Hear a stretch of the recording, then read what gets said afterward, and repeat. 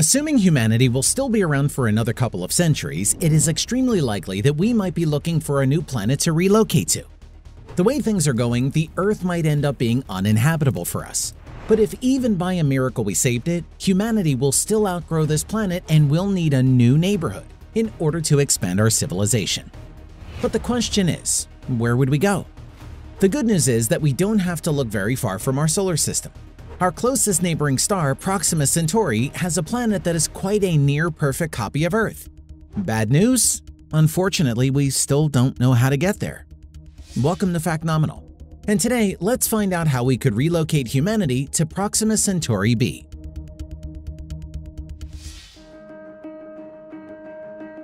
In 2016, astronomers made a phenomenal discovery when they tried to peek at what was happening in the star system on the other side of the cosmic fence. They found a potentially Earth-like planet orbiting Proxima Centauri. This wasn't just yet another super-Earth planet. Proxima Centauri b is similar to Earth in mass, and it orbits its star in the habitable zone, where temperatures could potentially allow the existence of Earth-like bodies of liquid water. Proxima Centauri is not just any star either. It is the very nearest one after the Sun, and it is a small red orb whose feeble light makes it relatively easy to study the planet close beside it. Located at a distance of around 4.22 light-years from Earth, the planet Proxima Centauri b is close enough to tantalize scientists from all over the world. However, 4.22 light-years isn't as close as you might think. It converts to roughly 25 trillion miles. In 2015, NASA's New Horizons probe completed its 3 billion-mile journey to Pluto after traveling for about 9.5 years. The spacecraft traveled at speeds topping 52,000 miles per hour. At this speed, it would take New Horizons about 54,400 years to reach Proxima Centauri. NASA's Juno probe was an improvement as it reached speeds of about 165,000 miles per hour on its journey to reach Jupiter's orbit. That speed would take a probe nearly 17,000 years to reach the Proxima Centauri system. The current prototype technology requires a trip of around 6,300 years. So clearly, we are nowhere close to being able to send humans in a ship to the neighbor's house. And even if we could, the traveling human's crew would need to reproduce with each other throughout the journey in a way that guarantees the arrival of a healthy crew at Proxima Centauri. If there was an emergency and a journey to Proxima Centauri becomes necessary for the survival of humankind, a crew for such a multi-generational space journey would require meticulous selection. The starting crew would need to include men and women both, and their age, life expectancy, and infertility rates would be important parameters for selection, because of course this crew would bear the cross of the survival of humanity. Then there would be broader questions such as what could be the maximum capacity of the ship?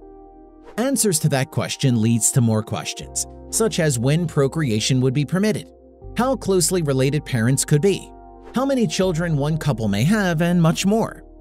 Once these parameters were determined, they were plugged into an algorithm called Heritage that simulated a multi-generational mission.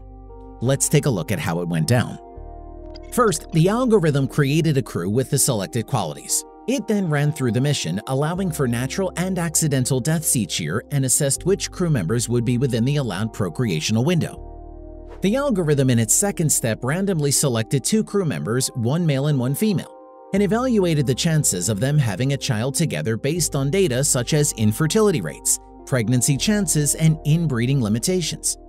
If the pregnancy was deemed viable, the algorithm created a new crew member and then repeated this loop until the crew either died out or reached Proxima Centauri after 6,300 years. Very much like the simulation games we play these days on our phones and PCs. And just like those simulation games, the algorithm also took into account the chances of catastrophic events, such as plagues, collisions, limitations of resources, human fallacy, etc., etc.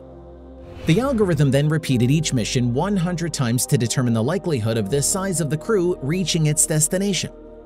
The outcomes predicted by the Heritage algorithm are quite intriguing to say the least. For example, researchers have observed with animals that the genetic diversity of an initial population of 25 pairs can be sustained indefinitely with careful breeding. But when the Heritage algorithm used this number as the starting crew, that is 25 men and 25 women, the algorithm predicted a 50% chance of dying out before reaching the destination, because space is quite dangerous. And such a multi-generational voyage comes with a lot of additional risk factors. But not all results from the heritage algorithm were so depressing.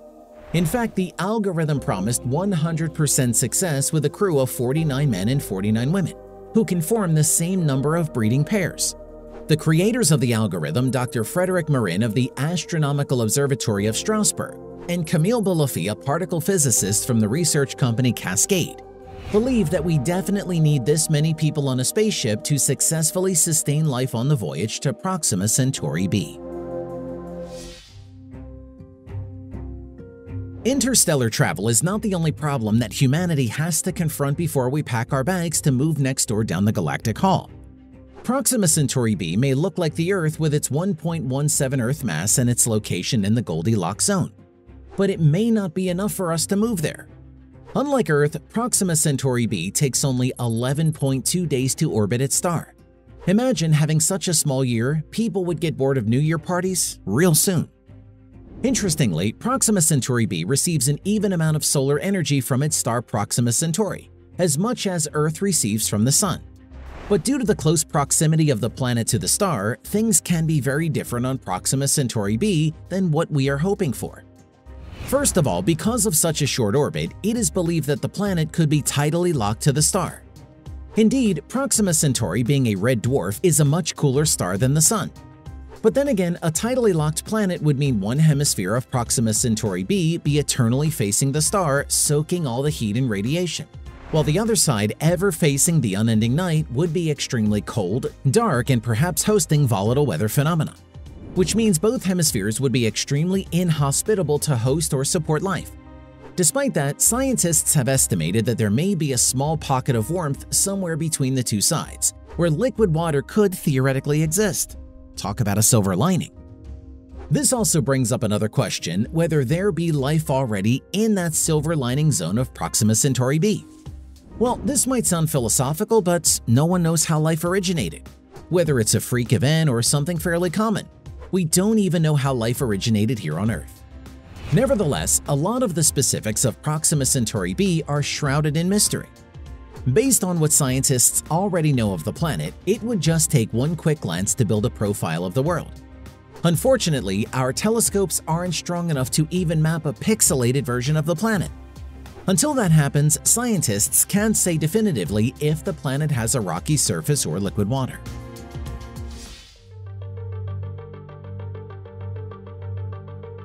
There are many factors that we aren't quite certain about regarding actual traveling. For example, how deep space will affect fertility rates, how healthy kids born in deep space would be, or being born in interstellar space would affect their life cycle adversely. And then again, would children that are born in interstellar space have the same chances of procreation as the original crew? Spending an entire lifetime in a zero-gravity environment would cause the crew members to lose muscle and bone density, especially those generations that will be born and die in the spaceship during travel. And it will get worse with every generation. Then there are also dangers of space radiation, which they would be constantly exposed to. Not to mention, it would alter their microbiomes, immune system, and physiology forever. You may not believe it, but they would not be the same kind of humans as us. In addition to being physiologically different, thousands of years would also result in a drastic change in their values and culture. The crew sent to Proxima b might forget all the farming techniques we had to teach them to sustain themselves in space and on their new planet. There is also a possibility that a generation might rebel and change their mind about the mission altogether, and just turn their spaceship in a different direction. Who knows, they might even come back to Earth and take revenge for all those years they were forced to spend in space. So tell us in the comments, would you board the ship to Proxima Centauri b? Thanks for watching, we'll see you next time.